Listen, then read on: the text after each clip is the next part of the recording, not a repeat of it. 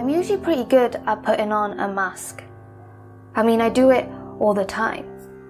And if anyone ever suspects something's wrong, I shut them off with, "I'm fine." But today I was really struggling, and I couldn't find it within myself to force another smile. It's exhausting trying to keep up with this persona, and I don't want to live in denial. But knowing that wasn't an option, I braced myself for another day. I could feel myself getting agitated, hoping it'll go away. Everything was going wrong. I could feel myself about to burst. Emotions rushing to the surface, preparing myself for the worst. But then I saw someone staring, like they could see right through me.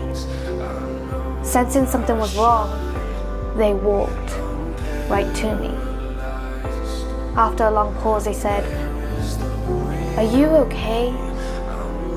I have been asked this question many times before, but there was something about the way in which they said it that made me feel like they actually cared what I had to say.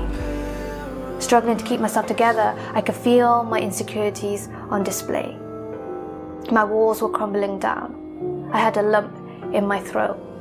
My eyes were starting to tear up as I clenched onto my cup. See, my mask was my safety net. It helped me get through each day, the only thing I could rely on to cover up the hurt and pain. And now my safety net was gone, and I couldn't find the right words to say, because how do you tell someone you're hurting? That you can't remember the last time you were okay?